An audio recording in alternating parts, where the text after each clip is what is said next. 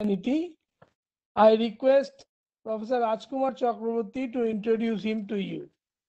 Professor Rajkumar Chakraborty, please. Okay. Good morning, everybody. Good morning. শোনা যাচ্ছে তো? হ্যাঁ, শোনা যাচ্ছে। Today I am very pleased to say that my longtime friend Sreerup Raychaudhuri, at present Professor of Theoretical Physics, Tata Institute of Fundamental Research, Mumbai, is with us. I know Sreerup since my college days. We were batchmates in BSc, MSc, and so on. He was famous amongst us for his short height, intelligence, ready wit, and sense of humor.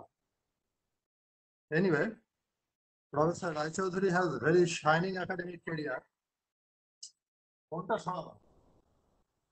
After graduating from Presidency College, Calcutta, he did his post-graduation and PhD from Calcutta University. He worked as a postdoc in TIFR and CERN Geneva. He taught at IIT Kanpur for 9 years before joining the faculty at TIFR. His research interests lie in interfacing theory with experiment, especially in the physics of electroweak interactions. Apart from having a large number of publications in reputed journals, he has authored 2 books. He is also interested in science popularization and history of science. He has given several popular level talks in different universities and institutions.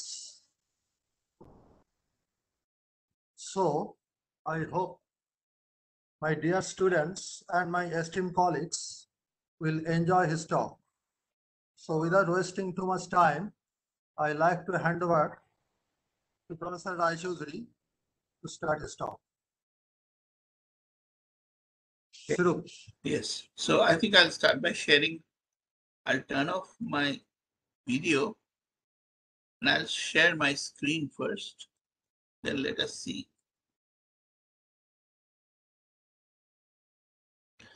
Is the full screen coming? Yes, sir. Yes, sir, it's okay.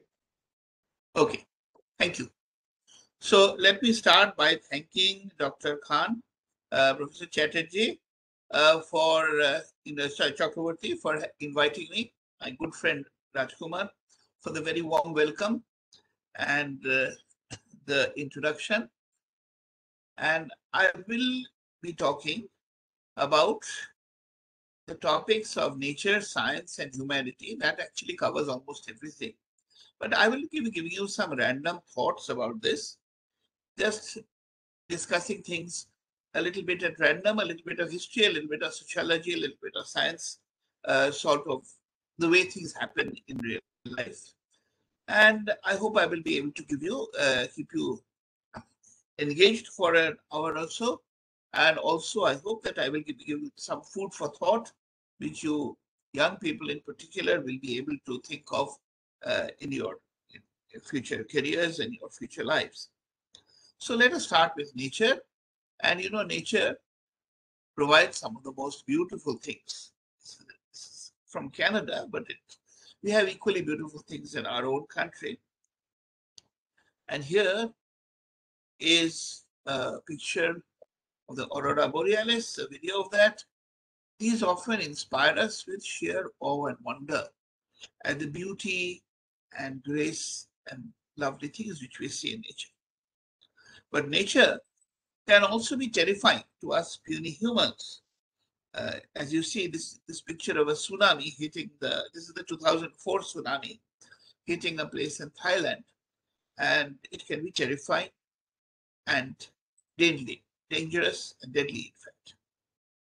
So, before the growth of science, humans were afraid of these more negative aspects of nature.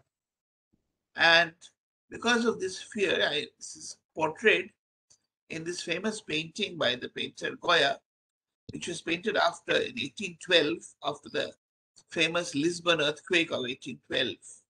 That, it was a picture, they felt that it's like a huge giant was shaking the earth, and people, as you see, are escaping as desperately as they can.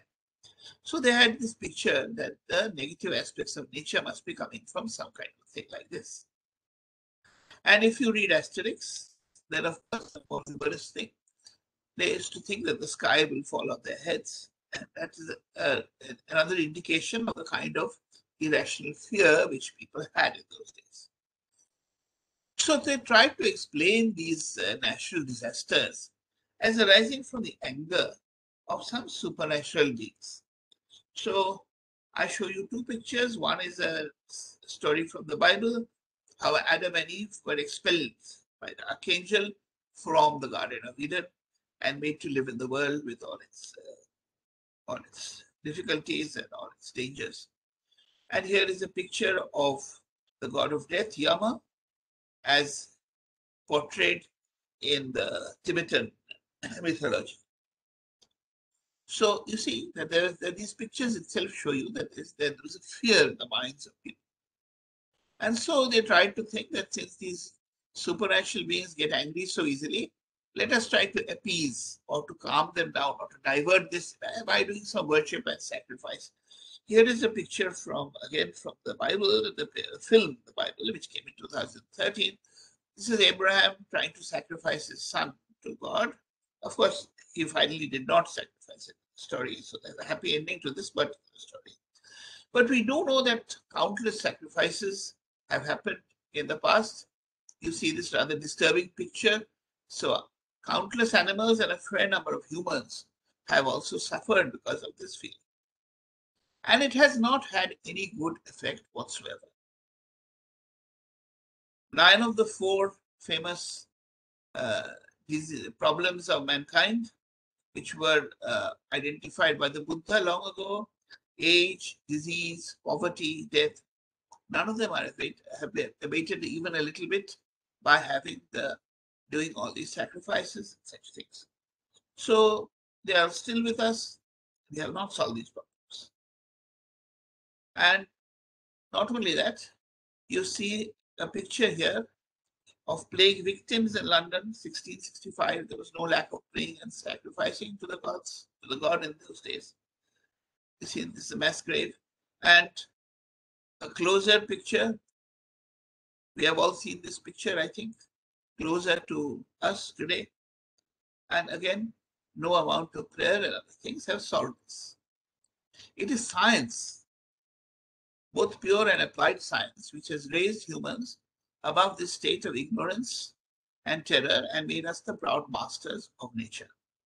Even today, it is science, it is vaccination, and it is hospitalization on which we depend in the middle of this pandemic to save us from death or from very severe disease at the hands of COVID-19. And it is also through science that the human soul and spirit has been able to stand upright, just as the human, over the years, the human body has been able to stand upright. Similarly, it is science that has made it possible for the human spirit to stand upright and to face the nature with confidence. So this talk is going to trace the history of science and how it came, and also its liberating effect on the human mind. So it's a storytelling session, and I will not actually talk about science or the technicalities of science in this talk.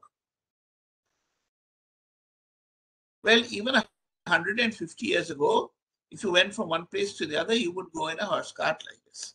Almost everything was run by human or animal muscles. And if you think of this picture, this is the cockpit of a plane which is landing.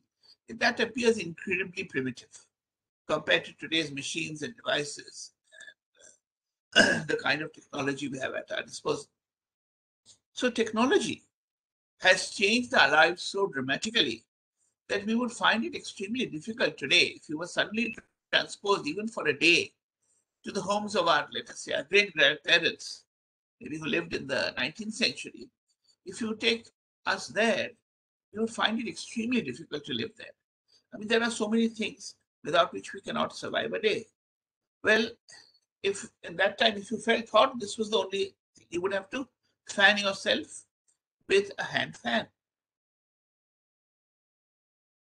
And no AC, no electric fan. If you wanted to write to somebody, you would sit with a piece of letter. Whereas today, of course, you simply send a message, as you have just sent. You send a WhatsApp. Then I should like to therefore mention that science and technology, they go hand in hand, and they cannot be separated, just like a married couple should not be separated. Each draws benefits from the each, and none would survive without the other. So science is as important as technology, and technology is as important as science, and one cannot proceed without the other. So that will also be woven into my narrative. So therefore, this talk is also going to trace the history of technology a little bit and its impact on our progress in science. So they are intertwined. This picture is from 1875. It is a picture by Adolf Menzel called the iron rolling mill. Today, of course, iron mills are much more sophisticated, but this is how the early factories started. It's a very beautiful picture, a famous painting. Okay, so let's go back and look at the birth of modern science. So medieval European thought, which is, let us say, somewhere between up to 500 years ago, was controlled and regulated by the Catholic Church, and they believed in the Bible. And the Bible is a book which was written essentially between 4,000 to 2,000 years ago, and therefore the ideas in it also belong to those times. However, often if you had tried to think freely, there was compulsion. So you see in this picture a woodcut showing that this poor gentleman who is sitting in front is being asked to whether he believes in the words of Jesus or not. You know, you can see the cross, and here are the bishops and others, and somebody's writing down all his words on this left side. And of course, if you were not found that you were not giving the right answers, then it could end in a horrific death. Okay, people used to be actually burnt alive for this, and therefore this stifled the growth of modern thought. Now, around 1270, what has this to do with science? Around 1270, an Italian monk called Tommaso del Aquino, or otherwise in Latin, Thomas Aquinas, he had published a theological textbook called the Summa Theologica. And you see a facsimile of an old version of the time. Now, in which he proposed a set of 5 logical arguments to prove the existence of God. Now, of course, these have logical fallacies, but people thought of them as good logic at the time. And these were borrowed actually closely from the writings of Aristotle. So they were not his original logical arguments, they were borrowed from Aristotle. As a result, now a little bit word about Aristotle. He was a Greek polymath, a man who knew about many subjects as diverse as logic, ethics, poetics, politics, mathematics, astronomy, even beekeeping. So he was undoubtedly the greatest intellectual genius of antiquity. There is no question about the brilliance and genius of Aristotle. So he sort of systematized knowledge of his time. The time, as you see, was the 4th century BC. Now, the Summa Theologica, let's come back to that, was a runaway success. It was so popular that the church made it the prescribed textbook on theology in all the universities of the time in Europe. And partly because of the success of this work, the church and medieval thinkers began to believe that Aristotle had to be right. He couldn't be wrong. He was infallible. He just couldn't be wrong in anything. And this slavish mentality that Aristotle has to be right, Aristotle cannot make a mistake, it set back progress in science for several centuries.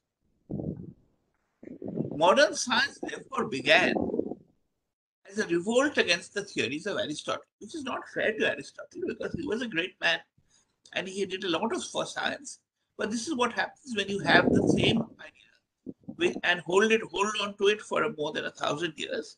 Then this happens that it sets back ideas, and therefore only a revolt can solve it.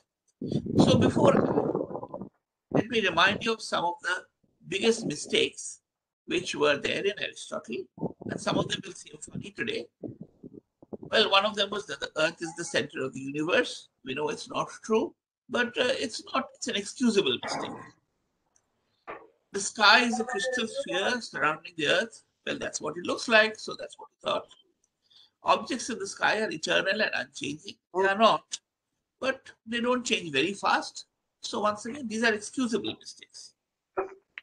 The most natural motion is in a circle. Now, he came to it from the idea that the circle looks identical from all directions, and therefore, this was his idea. This is the one which you learned in your school text. Heavier bodies fall faster than lighter bodies. This was not true. And again, these are excusable mistakes. Minajul, please switch off your audio. Minajul, please switch off your audio. Minajul Abedin, please switch off your audio. Please continue, sir. Okay. Now, this one is a less excusable mistake. He said that in all animals, the male is bigger than the female. Then he also said, now this is inexcusable, that men have more teeth than women. That shows you that I don't think he ever bothered to count. Then I don't know how he made this mistake, because he was a married man. Men have higher body temperature than women. So I don't know what Mrs. Aristotle thought about this. Then he also felt that life can grow spontaneously from dead objects, which we know is not true. And finally, he commented on fossils, that fossils have no relation to life forms. And we really should have this background stop. Can the host mute this, please? Which one, sir? Can you, this, whatever, whichever. Background sound আসছে Background কথা আসছে কারোর? Okay, sir. Okay, sir. Okay. Please, the host can please mute it because it's disturbing me. Okay, thanks. So then he said the fossils have no relation to life forms. Now these are, you will wonder that how did, oh, one more. The heart is the seat of our thinking facility. We think from the heart. Well, some people do, I suppose. But you can wonder that how did one man make so many mistakes? But if one man writes an encyclopedia on his own, it's likely that he will make mistakes. And without any, a lot of it was without any experiments to guide him, but just from ideas. So therefore, as I said, the revolt against Aristotle is what started science, and it was led by three persons. The first was a Polish monk called Nicholas Copernic. We know him as Copernicus, who lived between 1473 to 1543. The second was also a monk who actually was thrown out of the Catholic Church, Giordano Bruno, who lived in Italy between 1548 to 1600. And the third is a more familiar name, Galileo Galilei, also who lived in Italy and was younger, about one generation after Bruno. Now, what are the things which they said which are contrary to Aristotle? Copernicus, as you know, said that the sun and not the earth is the center of the universe. Bruno said that there are many suns and many earths in the universe. And for a long time, there was no proof of this. But today, with the discovery of exoplanets, almost every day there are new planets being discovered. He has been proved to be spectacularly proved to be correct. And Galileo showed that objects in the sky are subject to decay and change. So these are all contrary to the things which Aristotle told us. However, the climate was not suitable in those days to make these views well known. What happened? Copernicus, he never dared to publish in his lifetime. On his deathbed, he sent his manuscript to a friend in Amsterdam, which was outside the Catholic Church's rule, and asked him to publish it. Giordano Bruno, unfortunately, went and made his statements to the Catholic Church, and he was burnt alive for refusing to deny his opinions. Galileo again was in Italy. He was captured by the church. He was imprisoned, and he was forced to burn his own books. But it is said, and this is a story, of course, that at his trial, when Galileo was forced to say that the earth is fixed and the sun moves around it, he said to have looked at his friends and tapped with his foot, as you can see he's doing on the earth, to say that yes, but still it moves. Whatever they may force me to say, still the earth is moving. So here is a picture, of course, painted much later, of this incident. Well, Galileo also read the revolt in mechanics. So as I told you, you know that Aristotle said that heavier bodies fall faster than lighter bodies. So you know that Galileo did this famous experiment. He lived in Pisa, so he climbed to the top of the Tower of Pisa and he threw two balls from there, one light and one heavy, and he found that they landed at the same time. So therefore, clearly Aristotle was wrong in this. The other beautiful argument which he proved, so Aristotle had said that natural motion is in a circle. So Galileo said, let's take two inclined planes and then put a ball and let it roll down. Of course, it will bounce up to the same height. Okay, that's easy to prove. Now, take this longer plank and change the angle. Okay, let it bounce. It will come up to the same height, so it travels a greater length.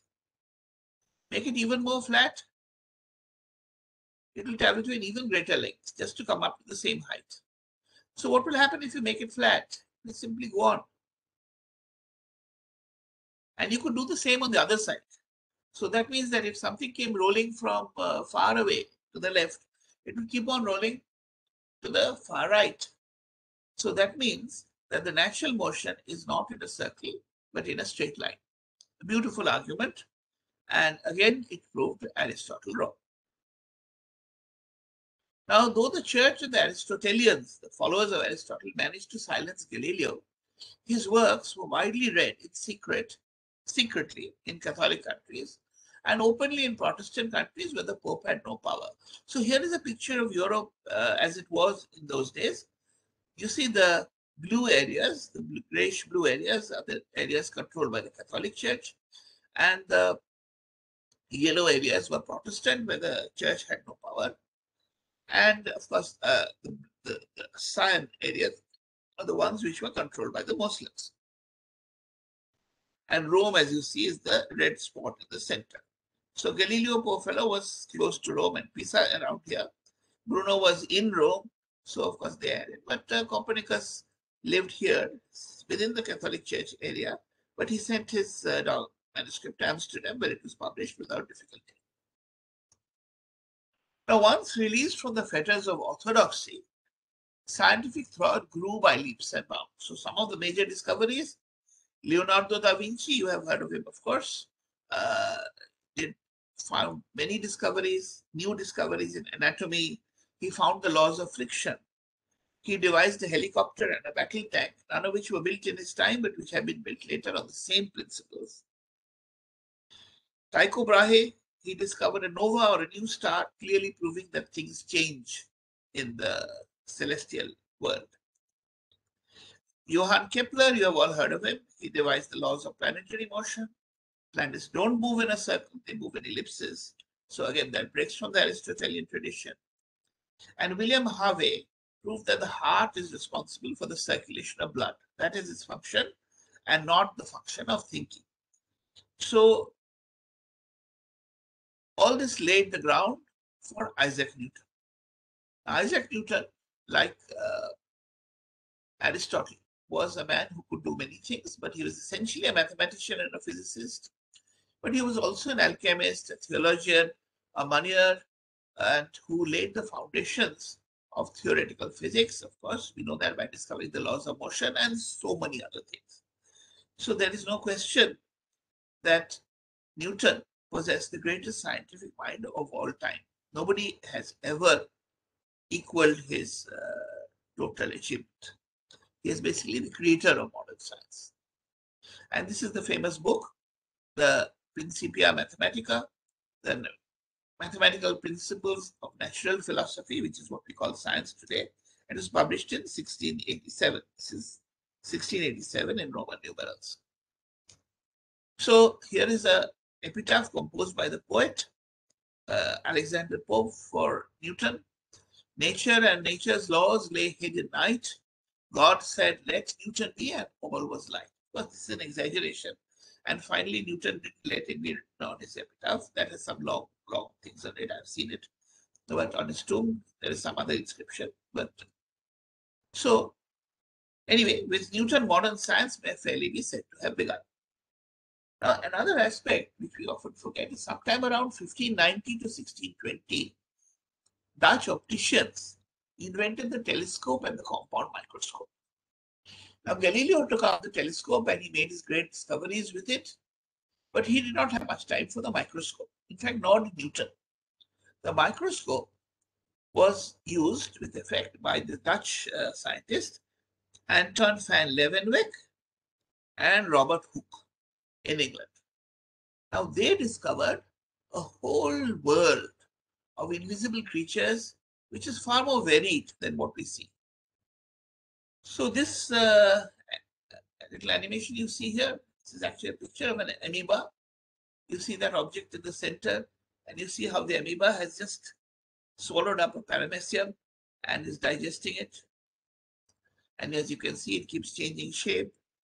And see, it imbibed some water also just now. Other paramecia roaming about in the area. But this one, as you see in the center, is getting well and truly digested.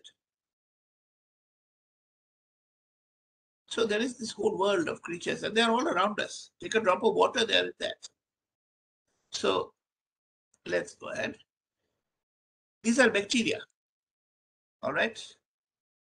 Everywhere, all around you, because you just can't, they're too small to be seen. Well, this is a virus. This is actually a coronavirus, but it is not the coronavirus. This is an ape virus similar to the one which has been used to create this Covishield or AstraZeneca vaccine. So you see all these little things on the top, with which it uses to latch onto another cell. Then these horrible looking creatures are all around you. They are on your clothes, they are on your things. They are called dust mites. Magnified many times, they live on dust. They live in the dust. They cannot be distinguished from dust. And they feed on the dead cells which fall from your body. So they're there all around. They're there in your pillow, in your bed. So I hope that doesn't give you nightmares. These are pollen grains. Pollen grains which looks like a fine powder. Fine, but actually if you look at it on the microscope, there are so many kinds of structures there. And you see again here that there are these little spikes on it, similar to the virus, which enables it to stick to the insect which is coming to the flower. Well, the result of this discovery was that in 1546, Frascatore at Verona proposed that diseases are caused by microscopic spores. Previous to that, people thought that diseases are caused either by your lifestyle, or diseases are caused by the gods being angry with you, or some such thing, or your punishment of sin or something like that. So the germ theory of disease was proposed by Frascatore. Around 1810,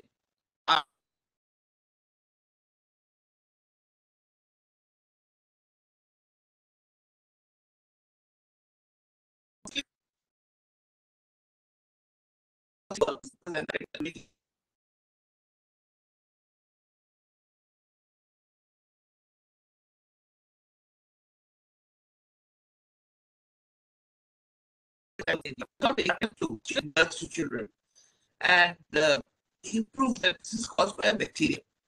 And he also proved that if you use wash it with boric acid, the bacteria might also save the lives of hundreds of women in 19th century France. So perhaps we could say that the germ theory was proved, and we also started finding cures for this. So the war against disease and death, of course, it's the biggest war which we have ever fought. We are still fighting it. But here are some of the heroes of that. Edward Jenner discovered vaccination, on which we are all depending even today. Robert Koch found a cure for tuberculosis, Pasteur again for rabies, Paul Ehrlich for syphilis, Hafkin for cholera, Claude Nicole for typhus, Ronald Ross for malaria. This discovery was made in India, and Bering for diphtheria. So all these diseases today, we don't take them so seriously. I mean, people used to die of them 100 years back. You could die of any of them at any time. And today, of course, we think of them as curable diseases. If it happens, okay, it's fine. You'll get cured. We thank all these gentlemen you see here for that. And finally, the discovery of antibiotics completely changed the face of medical treatment. Let's look at this, how this came about. Joseph Lister, he used bandages which were moldy, which was covered with the penicillium mold, and he found that they cured wounds. And similarly, Ernest Duquesne found that you can cure guinea pigs from typhus by using injections of this penicillium mold. He was a medical doctor, as you can see from his uniform. But the actual discovery came with Alexander Fleming as late as 1928. And I would say that Alexander Fleming's discovery of antibiotics has made huge changes to the world we live in. And these are the kind of things which will be cured by penicillin.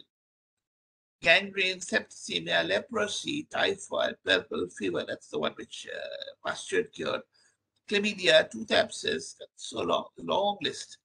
And during the Second World War, penicillin was produced in huge quantities, and it certainly helped the Americans in particular to fight in places where otherwise they would not have been able to. Now, let's come back to India and see how these discoveries have affected the average life expectancy. And you will find some very interesting information here. So these are the various census years, 1941 to 51, 51 to 61, and so on. So we have the data up to 2011. We will get new data this year. But let's look at how the life expectancy varied. On the left side, I'm plotting the number of years. So this is roughly your age, I guess, somewhere a little below 20. And see how the life expectancy rose over the years.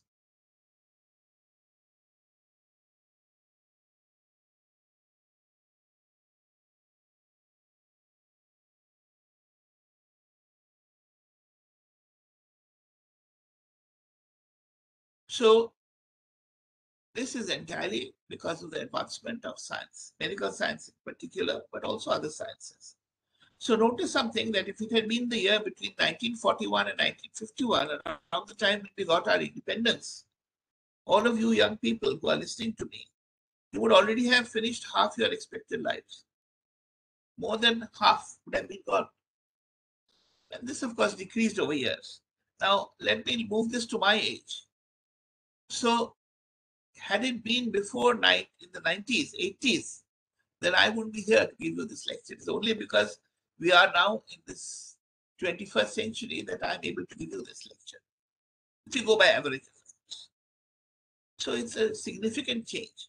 But the result of this change, of course, is that in the past centuries, death was always very close to our door. We have seen a little glimpse of that during the COVID pandemic. I will quote for you a poem by Rainier Maria Rilke. Death is great, we are in his keep, laughing galore when we deem ourselves deep. In life, he dares weep deep in our core. So death is always present, and we never know when death will come. But it is science which has made death seem to be a remote thing. We owe it to modern science that it has freed us from the fear of imminent death. You can be a happy family because you're not afraid that the next day you will die. We have seen a little bit of that fear come back during the COVID pandemic, but once again, we are gradually coming out of it, and the fear is going away thanks to vaccination, thanks to science. Okay, let me again now shift to something else. What are the characteristics of modern science? What is modern science? Well, the first is the idea of materialism. All phenomena, according to models, have material causes that are knowable to all who study them. You don't need to be a special person to understand it. If you study them, you will understand the causes. The second is observability. So science observes only those phenomena which are observable by the senses or with instruments. Now, this, of course, means that it does not everything. There could be phenomena which are not observable by the senses. It's just that science doesn't deal with them. there's a question of objectivity. So the description of a phenomenon must be unambiguous, preferably mathematical, but if not mathematical, also a clear description such that everyone can understand and it doesn't change from time to time. Reproducibility, which means that the same set of causes must produce the same set of effects. So it's not that different things will happen at different times. There is the idea of correspondence, which is that any new theory cannot completely remove an old theory. It must reduce to the old theory where it was correct. Because after all, the old theory worked. It is based on observation and objectivity. So the old theory will be wrong only when you apply it to a new domain. So all of these 5 things put together are the characteristics of what we call Western empirical science. So this is not all of knowledge. This is called Western empirical science, and we just use the word science too as a short form for that. Now, of course, empirical science has rigidly defined its own scope. And there is a lot of things which are outside it. I mean, something like whether something is good or evil, for example. Ethics is not part of science.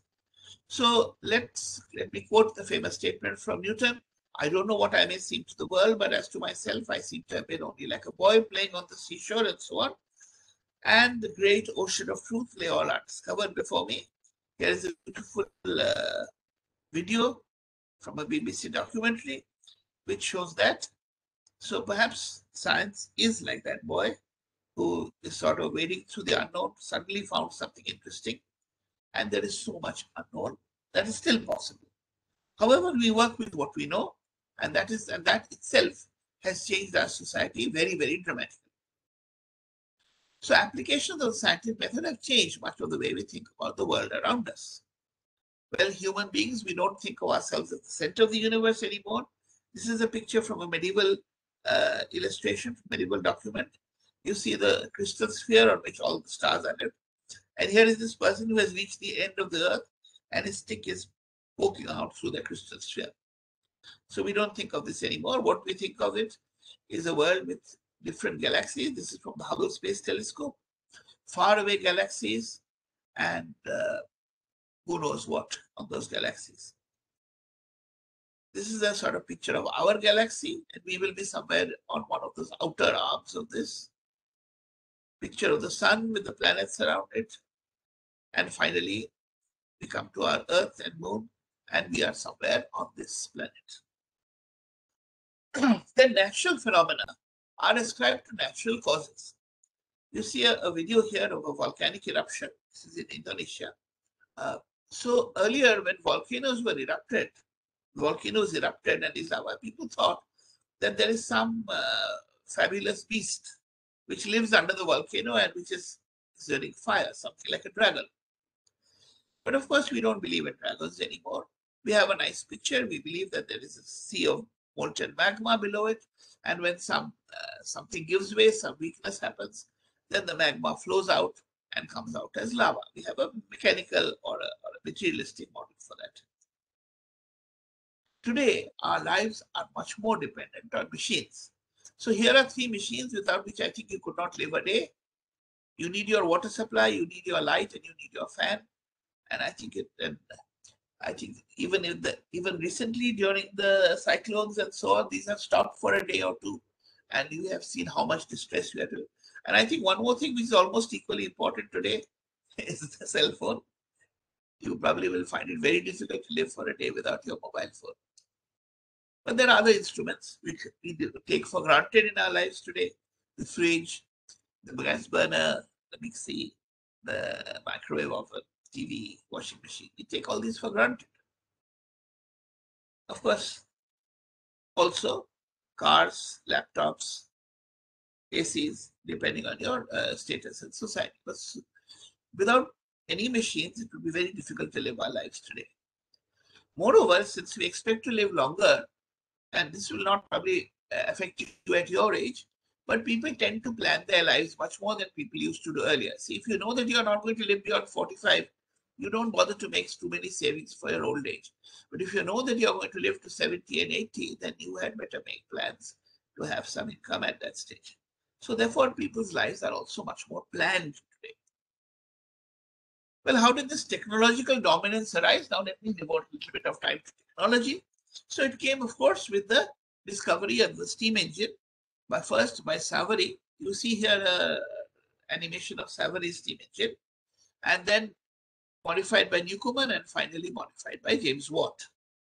And also the discovery of electrical machines. First of all, Volta, who discovered the voltaic pile, which is the first battery. Faraday, who discovered the connection between electricity and magnetism. This is a Barlow wheel, which is actually one of the first moving devices into that early motor. And Edison, who showed that you could create light from electricity. This is an early Edison bulb. So the invention of engines freed humans and animals from the drudgery of repetitive and laborious work, and also made it much more efficient. So in the early world, the only way to get a lot of laborious work done was to have slaves and drive them by force to do the work. But now the engines do it, so humans are much more free. And this, of course, was known as the Industrial Revolution. So the main kinds of machines that changed the world, let's spend a little time on that. Well, there are machines for travel, trains, ships, cars. Nowadays, we are going to add spaceships to it if you are rich enough. Machines for light, bulbs, tubes, LEDs today. Who knows what it will be in the future? Machines for flight, planes, rockets, and as I said, spaceships, if you can afford it. Machines for communication. The telegraph, the telephone came first, then the TV, the cell phone, the internet. You're hearing me through a fairly sophisticated device, which would not have been thinkable even 20 years ago. Diagnostic machines for medicine, the X-ray, the stethoscope, the endoscope, the MRI, which tell you about the inside of the body. Thinking machines, computers, calculators, iPads, iPhones, you are using that to listen to me. And of course, you will do it for your calculations. Other inventions which have changed the world in other ways: firearms, recording devices like the camera and other things, then writing devices like the press, today typewriter, printer, artificial fertilizers, plant hormones have changed the nature of agriculture, given us the Green Revolution, for example. Plastics of all kinds, and you're surrounded by them. And not less is portable medicines. Today you can carry your pills, you can carry pacemakers, prosthetics. Earlier, if you had a serious illness, you would be confined to your home. Today you can do all your work. You simply carry your pills in your pocket. So what are the objectives of modern technology? These are all the results of technology. First of all, as an aid to science, they increase the scope of human penetration into the secrets of nature. I mean, much of the things you have seen, even the microscope, telescope, these are all technology. The second is convenience. They make the activities of human life easier by taking over some things which were earlier done by humans or animals. They also generate wealth. So the sale of a new technology or increase in productivity of a commodity which you can sell, and this is perhaps the part of technology which governments and economists love, that you can get money from it. Social service. You can use technology, and it is being used to improve the condition of the needy and deprived section of society by making the facilities and commodities easily available. So that's not less. And finally, it generates time. By speeding up human activities, it increases your effective lifespan. For example, if you had to do all your calculations by, long multiplication, long division, think of the total amount of time you would have spent on it, which you have saved by using your calculator. So that time you could use for something else. So effectively, it has increased your lifespan. It has increased the time you could devote to other things. Even if you devote it to just relaxing, you have more time to relax. There is also the issue of misuse of science and technology, which I think we should be aware of. So the first one is indifference. People have thought of furthering human knowledge at the cost of human or animal suffering. This is called vivisection, which is really a dissection or experiments on humans or animals. And that is actually a misuse. There is the issue of selfishness. Science and technology could be used to make the lives of a small section of the population comfortable, at the cost of misery for the rest. Global warming is a classic example. The selfishness of the rich nations in not stopping their carbon emissions is having desperately bad consequences for people in other parts of the world. Climate change is real and it is happening and it is affecting people. Then there is the question of exploitation. So the idea is to sell commodities at exorbitant prices to technology undeveloped people. This is called mercantilism. You may have studied somewhere that the British did it in India. They took away raw goods from India, manufactured it and sold it back to Indians at much higher price. And this is still being done on a worldwide scale in many ways. Then there is the domination. You can use your technology to increase your power by terrorizing or subduing others, which is the idea of colonialism, which again we have suffered in India from the British doing it to us. There is also mischievous use of technology, but it can help you to enhance criminal activity. Cybercrime is one example, for example, which is being used increasingly, and these are dangers. The point is that science and technology bring with them new issues in ethics and social responsibility for which we are simply not prepared. There are new things which were never thought of before. Take, for example, the nuclear weapons. Today it's a real danger, and earlier there were never weapons with which you could destroy the world. Today that's there, and it's going increasingly into the hands of people whose responsibility is suspect. So that is one thing. Then I'll take another example. The technology to make human clones exists. And with human clones, perhaps you could create a world in which only a few human types exist. And everyone is the same and doing the same kind of work. So it's a mechanical and I would say inhuman world. So how much of this should be allowed and should not be allowed? These are not questions which are easily answered. Then increasingly, we are able to make you can make an artificial hand, artificial leg, and so on. And sooner or later, we will come to the situation when you can create a cyborg, which has a human brain, but the body parts are all mechanical and of course robotic, and that will increase your power a lot. Now, is it good to do these things?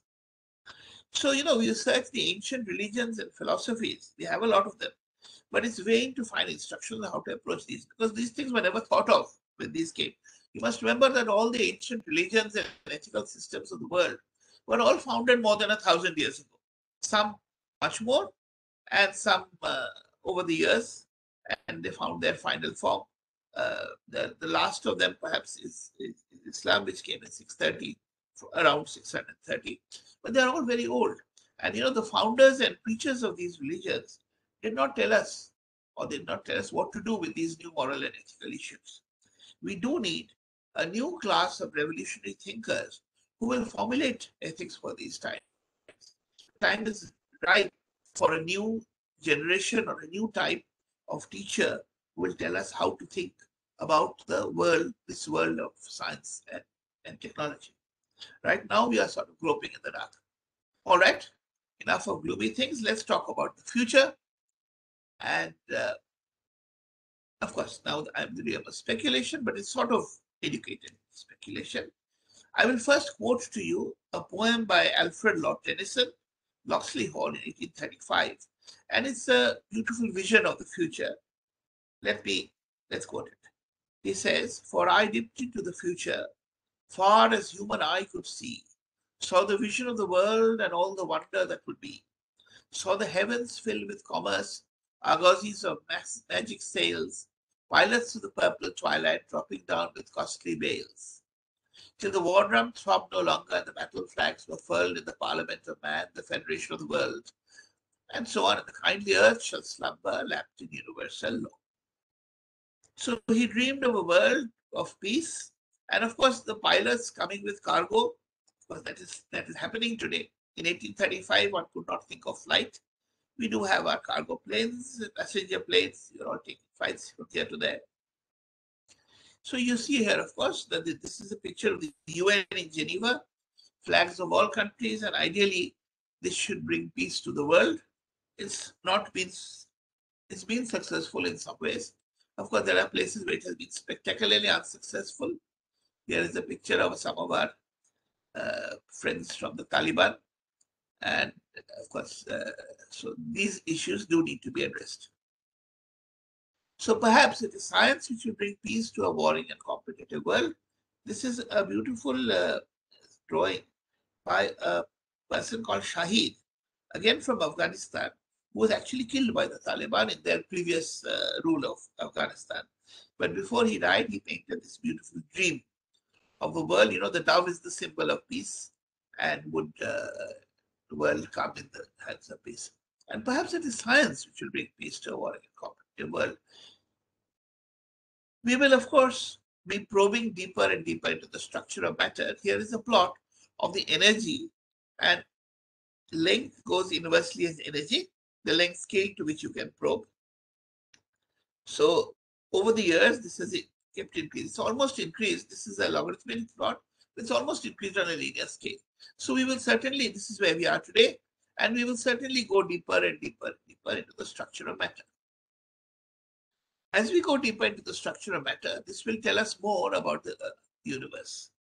Because remember that the universe was created as a very tiny object in the Big Bang, and the first few moments after the Big Bang, and we can recreate these and take us close to the moment of creation itself. So after the Big Bang, the world just kept expanding like this. Taking us to those high energies will reproduce those few moments, and perhaps we will understand more about why the universe is as it is today and how it is. Of course, the cost of these high energy experiments is becoming prohibitively expensive. For example, the cost of finding the Higgs boson, this is a picture of the LHC, which is the Large Hadron Collider instrument which was used to find it. The cost of this was about 5.5 times the cost of our flagship aircraft carrier, the Vikramaditya, which you see on the right. Of course, you can argue that whether it is good to have warships, whether they are needed, but you get the idea that this was enormously costly. So an American politician, in fact, he was questioning the funding of high-energy physics. He once said, "We've got enough quarks already. Why do we need another one for?" So that attitude will certainly come. Why do we need to know more? Let's save our money and stay ignorant. So there is urgent need for technologies to generate these high energies, which will tell us about the deeper structure of matter. So one possibility is to use lasers, perhaps. Perhaps one can use plasmas and generate fusion power out of those.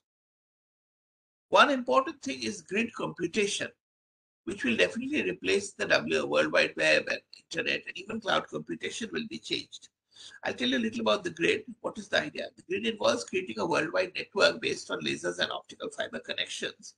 But essentially, every computer, every cell phone, every device with a central processing unit will be a part of the grid. Of course, except those involved in secret projects which will be taken out of the grid. But otherwise, your cell phone, your computer, everything will be part of the connected to the grid. And there will be a centralized routers which will distribute all jobs over the grid in the most effective manner. So this will marshal the entire computing power of the world together, and there will be a grid which will control everything. So already we have things like Alexa, which will be in your house and which will control the things in your house. So effectively, there will be a time when the grid will enable remote control of everything, including transport, perhaps surgery, teaching, everything will happen through the grid. At some stage, the grid will be the main controller of the world, and you will only depend for everything. You will talk to the grid and ask it to do something or the other. This is the world, this is a reality which is going to happen. We can see it's going to come. We will be able to understand much better how matter is formed and it sticks together to form structures. Already this is a picture of an electron wave in a solid, and you can actually see it. Here is the picture. So you will be able to take such pictures and see how they stick together to form structures. Nanotechnology is something new, that you will be able to make machines at the nanoscale. So you see here a little fan which has been made at the micro scale of 10 microns, 10 micrometers, 1/1000th of a meter. And we will be able to make such devices. We are already making such devices. And nanotechnology has endless possibilities. For example, you can manipulate atoms to create synthetic molecules with totally new properties. And this has been only done to write IVF, but you could actually create new molecules which are otherwise difficult to make. You could have a new revolution in nanoelectronics and the construction of nanorobots. You see here a little nanorobot within the blood, the human blood. Those are human blood cells. And perhaps you could send these in to cure disorders, diseases, and so on. So it's pretty wonderful. So, of course, there is a danger with these. You could also build self-assembling nanobots. One day they will take over much of manufacturing processes, surely. There are also dangers in them because if these have a mind of their own, there is this rather frightening book by Michael Christian that when these nanobots form a swarm and start hunting people, and here you see a still from the film, which is pretty frightening. But nevertheless, we will have those. And new materials will, of course, also take over much of everyday life. Instead of conventional glass, you'll have self-cleaning glass. You will never need to clean it again. There will be, you can take your light, fold it, and put it in your pocket and take it out. Your mobile phone will probably look like this in the near future. Then there's graphene, which is the world's strongest material. It's 1,000,000 times thinner than paper, but 200 times stronger than steel. So you could build nano devices, micro devices with this, which are in the pipeline. They will be happening. Finally, there will be new kinds of foods, and they will also be created. And perhaps at one time, we will be eating only artificial foods. I hope I don't live to see that age, but perhaps such an age will come. Then 3D printing, already now today, if you want to buy a house in some locality, then the architect will show you a plan like this. But increasingly, the architect will also show you plans like this. And this is the reality. So 3D printing is going to take over much of the graphic arts. It will be in 3 dimensions. Once again, let's come back to diseases. The fear of disease is going to reduce further. So I think some of these diseases, which which are the scourge of today's life, I think we will find cures for some of these. And of course, I'm sure we will find a cure for this particular one, which is the fear of the world at the moment. The span of human life will perhaps go beyond a century or more. So there's this famous book by Bernard Shaw in the early 1900s. So in the Bible, Methuselah lived 969 years, but Bernard Shaw predicted that human life will go beyond 100 years. It's already in some countries gone up to 80, 85 years. This is also going to happen. And perhaps at some stage, life can go on and on indefinitely by preserving the brain connected to a robotic body. That's the cyborg I talked about. So, as we have in the Gita, the soul moves from one body to the other. Perhaps the brain will move from one robotic body to the other and practically live forever. These are possibilities which can happen in the future. However, what about the world population? This is how the world population has grown since 1800 and to the prediction of 2050. You can see the steep rise. These are billions. So steep rise, and it may be close to more than 9 billion by 2050. So we are somewhere, where are we here? Somewhere around here today. Okay. So daily, 215,000 people are added to the world. Now this has a major problem. Let's do a little bit of arithmetic. This is the only serious science I'll be doing in this talk. The world population now is about 7.9 billion. And the total farming land in the world is about 1.72 lakh crore square kilometers. But that means that the farming land per person is about 40. It's like a plot of about 47 meters squared, which is not bad because 47 meters is roughly half the length of the Victoria Memorial. So it's a fairly decent plot of land, and that's the one which is average for every person. The world cereal production is so much, 2.7 billion kilograms per year. And that means that if you take it per person, then you can get about 950 grams per day of cereal. But of course, average adult requires only about 600 grams per day. So we are still doing okay for food. So the world has enough, as Mahatma Gandhi said, for everyone's need. That's clear from the numbers, but not for everyone's greed.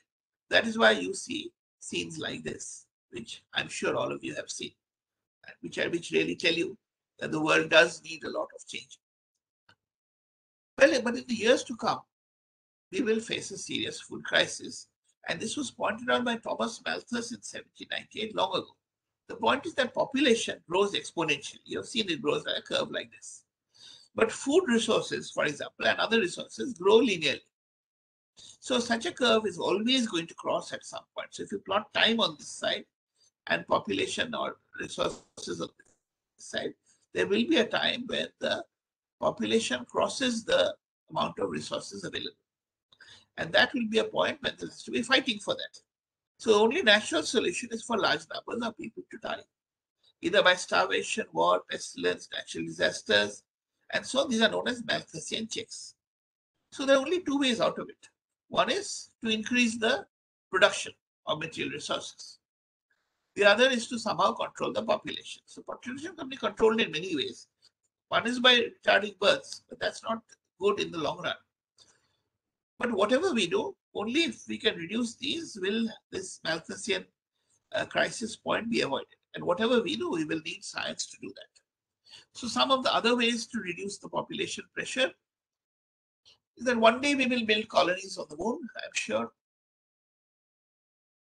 One day we will build cities that float on the sea. That is also coming, I'm sure. Perhaps we will move into the depths of the earth and build cities and settlements there. We will voyage to distant planets. So these sound like science fiction today, but I should tell you that many of the things which were science fiction in my childhood are the world of reality, including giving this talk to you. When I was a child, then these were the things which were written off in science fiction books. And here it's a reality. So these things will become reality. And finally, we will build new civilizations, perhaps on new planets, in new places. And once again, once we have built that, then we will again claim to be the lords of the universe. As the world, the medieval ages, we thought of the earth as the center and claimed that humanity perhaps in a new way will claim to be lords of the universe then. So I would like to sort of conclude this thing by telling you that science is the greatest and noblest of all human enterprises. And those who join this great adventure, they become at the same time explorers of nature, and you become benefactors of society by what you do. And at the same time, you are also enjoying yourself immensely, at least you should be. So I will, as my last slide, I'll show you this thing, but people do not do science only for the benefits you can get out of it. You do it because you're curious to understand something. Something seems mysterious. So that is, Einstein said, the most beautiful thing we can experience is the mysterious. It is the source of all true art and all science. He to whom this emotion is a stranger, who can no longer pause to wonder and stand wrapped in awe, is as good as dead, his eyes are closed. So let us keep our eyes open. Let us have this sense of wonder, and then let us take the future ahead through science and technology, but also in a responsible way. So with that, I'll close my talk. Thank you very much for your attention, and I hope you enjoyed it and have something to think about in the future. Thank you. Thank you, sir. That was a wonderful lecture. Students, you are requested to ask any question you like to Professor Raychaudhuri.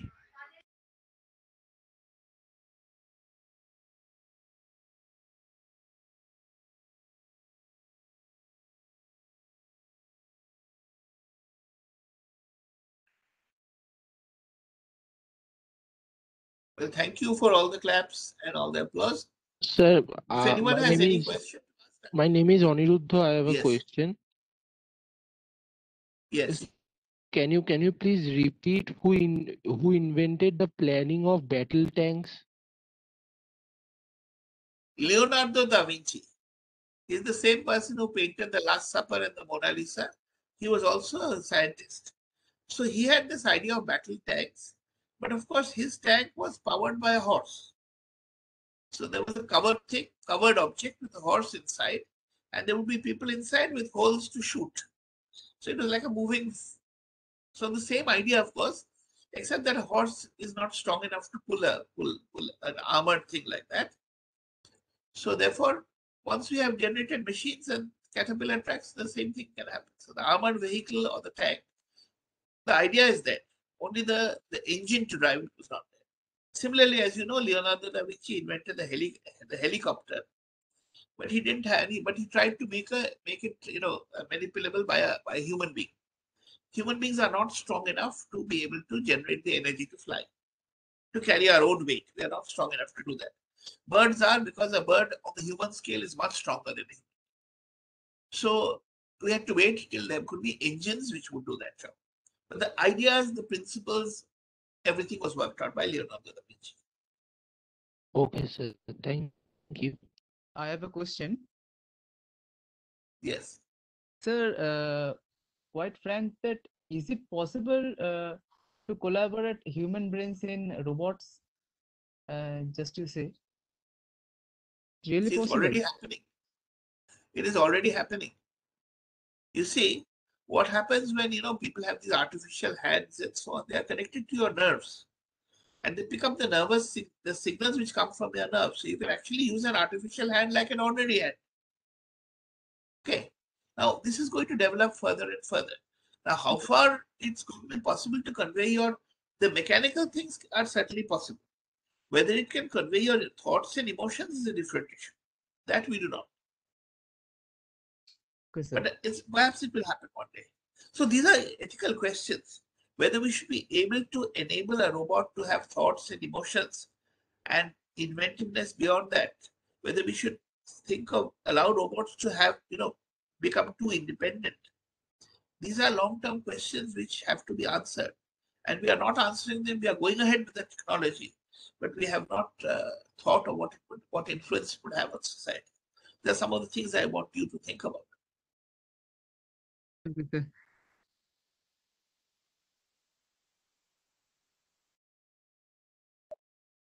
Any more questions?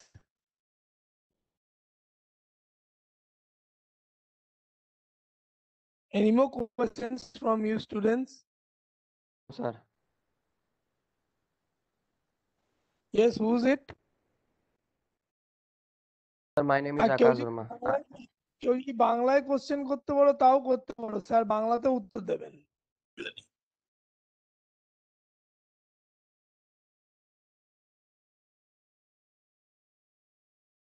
Akash wanted to say something. Akash Verma.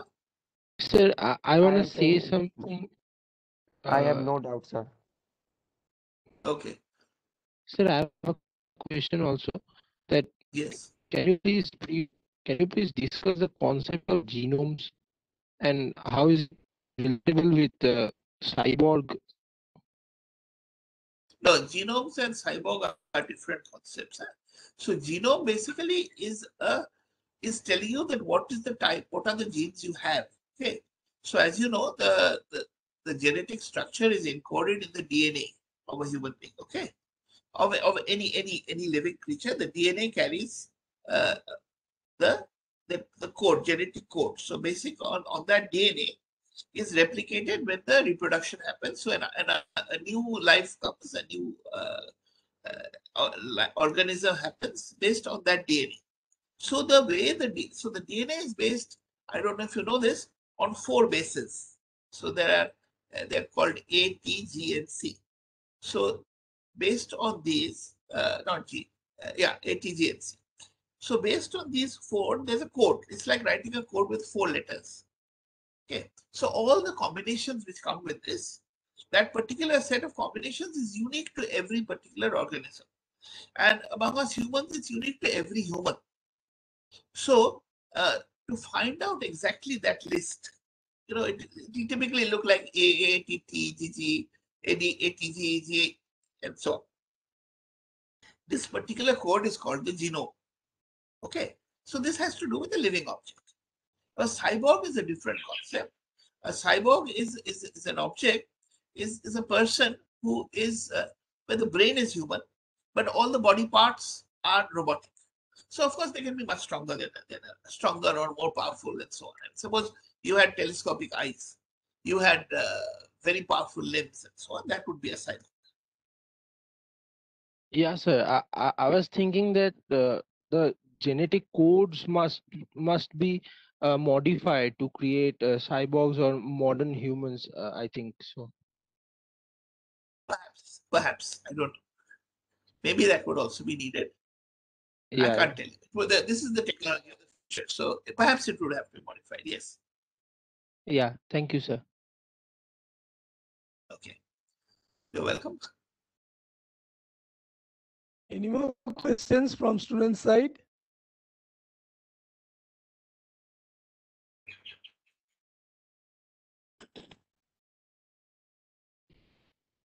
Any more Okay, I think questions? we should stop the number because I also have to go. Okay, so I think, sir, there are no more questions. Thank you for the very nice lecture you have given, sir. And thank you again for all the students for listening to sir patiently and asking him questions. So I think we should end the session right now. thank you everyone.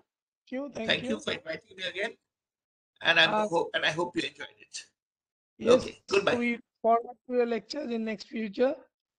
And I Yes. request your students to Thank you. continue with the session in the second half from 2:30. Goodbye. Goodbye, sir. Shuplo. Let's stop the recording. Yes, you please stop the recording.